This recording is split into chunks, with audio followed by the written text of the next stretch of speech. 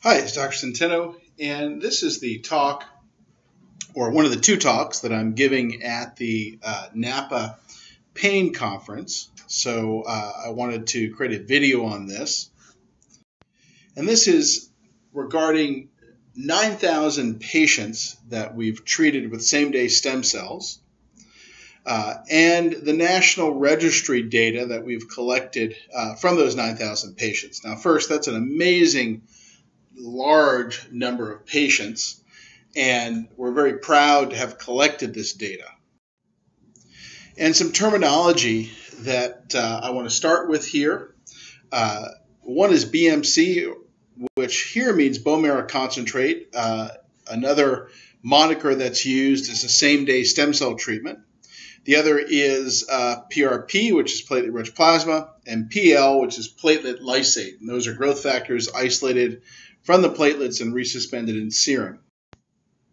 So basically, our procedure is that we collect or harvest bone marrow from the back of the hip. We also take a blood sample, and that's processed in the lab and either injected same day or can be cultured for a couple weeks down in our licensed lab down in Grand Caymans, where we can get more cells. And then all of those patients that consent to be in a registry are tracked by a registry which is now run by the Interventional Orthopedics Foundation. So we use a highly concentrated same-day stem cell procedure that's very different. Normally you get, when you centrifuge bone marrow, you get 3 different layers. And the middle layer is called the buffy coat, and that's what all of the machines remove. However, we take out 2 different fractions. One is the buffy coat, and then highly concentrate that. And then another fraction, which is not really isolated by the bedside machines, used by about 95% of doctors. So we tend to get much higher yields of stem cells than bedside machines can muster. And bedside machines, again, are what doctors generally use. So what's really amazing is I do this annual research summary, and I've done it for, I think, for the last 3 or 4 years. And every year I add up in all the different research papers that are out there going back to 1997 on bone marrow same-day stem cells. And I add those up, in this case, through April of 2016. And when you actually look at the number of patients that have had their results published, it's 8207. So that's a lot of patients who have had their results published for lots of different types of orthopedic problems with regard to bone marrow stem cell research. So we're going to be talking today about registry data. Registry data basically means that this information that's collected as patients are treated. Now, there's approximately 9,000 stem cell treatments being tracked by now the Interventional Orthopedics Foundation. This used to be our registry. It was donated to the Interventional Orthopedics Foundation so other doctors could start to place data into this. And this is only our data from that registry. So this is only the Regenix data.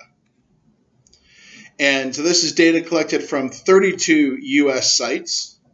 We have a full-time biostatistician to crunch these numbers. And these are some caveats. We're not talking about an FDA-approved trial here. We're really talking about a registry, and a registry is a registry. You can collect data from about 60% or so of the patients. The longer patients are tracked, the less they like to talk to you. So these are some of the results, and we're going to be focusing on knee, hip, and shoulder here, even though the registry tracks other things like foot and ankle, hand, wrist, etc. Also spine. And we'll look at some before and after imaging case series on ACL, because I think that's really interesting information. And some early RCT data on shoulder rotator cuff tears. So as far as safety is concerned, we just published this paper. Just came out recently, 2,372 patients. Those are the number of stem cell patients that we had treated up through 2014. So this is up to 9-year follow-up. And the bottom line is that all of this was very, very safe compared to traditional surgeries. And these are the areas treated within that data set, mostly knee, then number 2 was hip, and then shoulder, and then foot and ankle, then other. And when we look at cancer rates for our data versus the SEER data, which is basically the number of cases of cancer we should expect, our cancer rates are lower. Now, there's some differences in reporting there, but it's good to see that our cancer rates are not exceeding that data. And when we look at the rates of big complications, that's known as an SAE, or severe adverse event, or significant adverse event, the bottom line is that when it comes to things like serious infections, pulmonary embolus, myocardial infarction in this data set, that was much, much lower than if the knee patients had gotten a knee replacement. That's the data you see in red there, and in yellow there, those numbers are the number of cases that we had. So let's look at our clinical papers published on the registry data. And we've published a bunch to date. This is really just on efficacy. And what you can see is we've published on about 1,569 patients, lots of different body areas. What's also interesting, as I said before, is we've published on 2,372 with regard to complications. So this is 1,569 with regard to efficacy. And these are obviously, the data set's now much, much bigger. So what we're going to now look at is a real-time data analysis from the most recent extract of the IOF registry. As of 8/15/16, that's 86 patients, and this is for knee, hip, shoulder, elbow, hand, foot, ankle, and spine. So this is a location of the clinical sites, which are the triangles here, and where the patients come from. Now, obviously, those dots sometimes represent an awful lot of patients when they get into congested areas of the country, but you get an idea of the distribution of the clinical sites and the patients. And this is actually a demonstration of the web outcome app that we use to be able to pull up this data. So you can see me there looking through different data sets, different metrics on shoulder here, different metrics on other body parts. So you can see you can slice and dice this data. You can look at lots of different things, including statistical significance, all through this web-based outcome app that we use.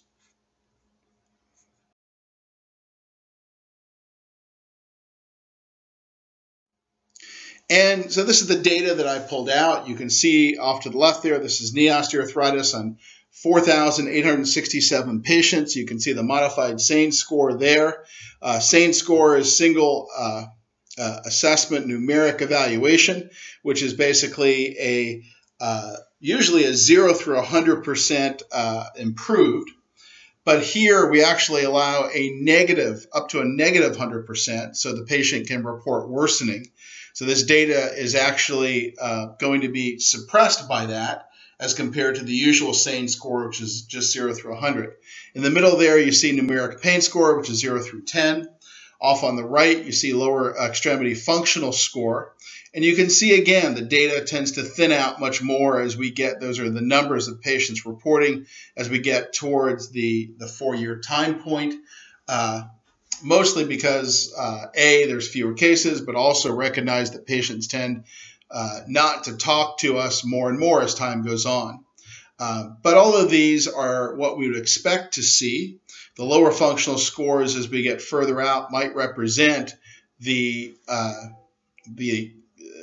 fact that some of these patients only get 3-4 years of relief, and you're starting to pick that up as you get further out.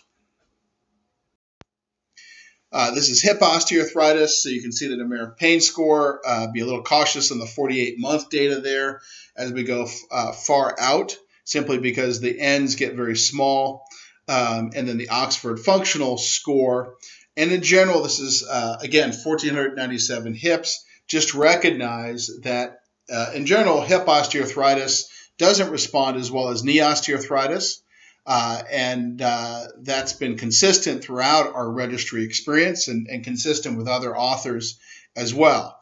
Mild and moderate hips tend to respond much better than more severe hip osteoarthritis. And this is shoulder osteoarthritis and rotator cuff tears lumped into one. You can see a modified SANE score there, a numeric pain score, and then a DASH score. A DASH score is simply a disability of the arm, shoulder, and hand metric. So it's a functional score. So now that we've looked at the registry data, this is some interesting data that we have here. And this is data actually collected by an orthopedic surgeon that is part of our data collection network in Chicago.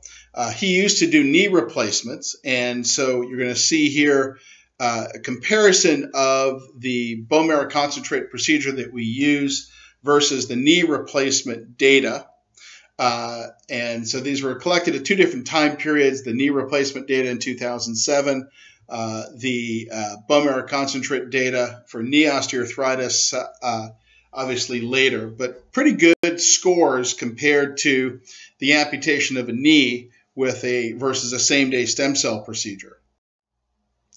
So we frequently go back into the data and try to look at if we can find various types of associations to try to get an idea of how to predict who might do better. So interestingly enough, so far women in more pain have a better increase in function and pain relief. Now it's not hugely different, but it is statistically significant. And interestingly enough, there's not been any association between older age and outcome for knees. Now, there is for hips, however. Older age and hips, as you'll see, is different. So we're talking about knees here. And there is no association between body weight and outcome, which was really surprising to us. We would expect to see that a patient who was much heavier did not do as well with regard to knee osteoarthritis same-day stem cell treatment, but we haven't seen that. And there was no association between arthritis severity and outcome, which surprised us quite a bit, meaning a more severe arthritis patient doesn't do any worse than someone who's got less severe arthritis. And patients with arthritis in many joints, however, do have a less robust outcome. So if you've got 3 or more joints involved, let's say both knees and 2 hips, you're not going to do as well as someone who only has a single knee, which makes sense simply based on the fact that there's probably some sort of systemic problem that could be related to their stem cells that's causing the arthritis. So is there a dose for this specific protocol? This is actually based on our dosing study that you can see was published in September of last year. And we did come up with a dose based on this receiver operating characteristics curve of about 400 million nucleated cells. Now that's based on our specific protocol. So recognize that that might not apply to other protocols. So this is some interesting data. Here we actually refine the processing in the lab. We don't use any bedside machines. We do all of this in small labs, or in the case of Colorado, a large lab. And we actually were able to markedly increase the number of stem cells we were getting between the Generation 1 and Generation 2 procedure. And that really did very nicely correlate with function 0 through 10, pain score, and SANE. So very nice to see that we could go ahead and make this better in the lab and then have it translate to the clinic. Well, one of the big questions is you see a lot of people using bone marrow stem cells, throwing in a fat graft and calling it a bone marrow and fat procedure. And the concept is that fat has all of these stem cells, so maybe that dramatically improves the results. The problem is it really didn't for us. We actually did this study. We compared 221 patients with bone marrow concentrate, same-day stem cells, and a fat graft to 539 patients who only got the bone marrow stem cell procedure, and we didn't see a statistically significant difference between those two data sets. And that's in the paper that's referenced here. So now let's look at some data analysis on hip osteoarthritis. So what's interesting in our published hip paper is that the single biggest predictor of outcome was age. And it was a strong predictor with regard to functional improvement on the Oxford hip score. And we believe that's because most of the older patients we treated had more severe osteoarthritis. And that's an association we've seen in the registry. So at this point, it seems like we're really just picking up here on severity of osteoarthritis. Now, what's also interesting about hip osteoarthritis is that if we compare in these smaller data sets, the same-day procedure versus a cultured stem cell procedure where we're getting many more stem cells, the cultured stem cell procedure for hip osteoarthritis in particular really seems to make a big difference. So now let's look at knee ACL. So one of the interesting things is when you're injecting biologics into the ACL to try to help a patient get rid of the need for surgery is you can go either with fluoroscopy, which has some advantages, or you can go with ultrasound. And one of the problems that we see in using ultrasound is that when you inject these ligaments, you can get much better and document much better spread under fluoroscopy relative to ultrasound. And we'll frequently see a tear in the back of the sheath where if you inject the insertion of the ACL, you'll see the cells dump out the back. So that's a problem because you really can't get the origin under ultrasound, and you can't see the origin under ultrasound. You can see here, this is an ultrasound image on the bottom. You can see where the ACL is to the left of that dashed line. You can only really see the tibial insertion, and after that, it's anyone's guess where that goes once it goes up into the trochlear groove there. So this is the injection under fluoroscopy. This is what it looks like. We'd use a double bundle injection technique, which took years to figure out and master. It's not easy to do, or at least it wasn't easy to figure out. It's not that hard to do once you have a good idea of how to do it. And this is now taught as a procedure through the Interventional Orthopedics Foundation. So this is an early pilot study that we did in trying to help patients avoid knee ACL surgery. And basically, this was 10 patients. There was before and after imaging that we performed, and we were able to document that even when we really weren't expert yet at injecting the origin and insertion of both bundles of the ACL, we still got about 7 out of 10 to show good healing on MRI. And we were able to show good improvements in pain and function. And eventually we were able to really pioneer a technique of trying to assess how these were healing based on histograms of the MRI of the ACL. So these are before and after MRI histograms. You can see off to the left there. This is imaging software that shows the frequency of pixels that are darker versus the frequency of pixels that are lighter. Off to the right, lighter, off to the left, darker. And then that's just a region of interest around the ACL. And so this gives you an idea. Here you see an actual break up top in the ACL, with a mucoid appearance. And if you compare that peak, the peak is now shifted to the left in the after image, which is much darker and much basically the ACL has actually become smaller and darker, which is what we'd expect to see in a more normal appearing ligament. And this is just an idea of a time series here, just showing you that this can take a while.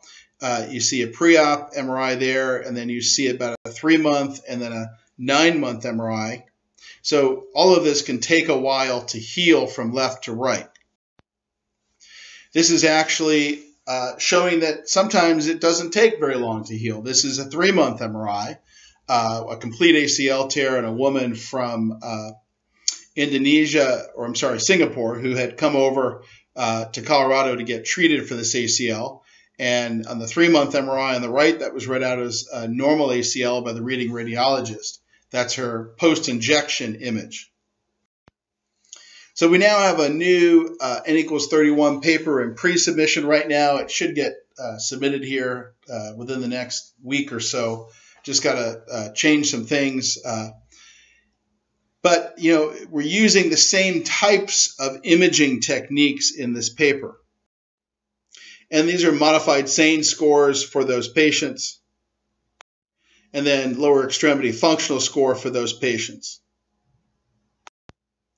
So we also have randomized controlled trials. We have one in Chicago, which is done. Hopefully we'll be doing some data analysis on that here in the next month or two. And we have a knee ACL study and shoulder rotator cuff study in Chicago. So if you know anyone with knee ACL tears or shoulder rotator cuff tears, we can put them into that study. Those are free, no-charge studies. And we'd be happy to see those patients because those are kind of slowly but surely recruiting over time.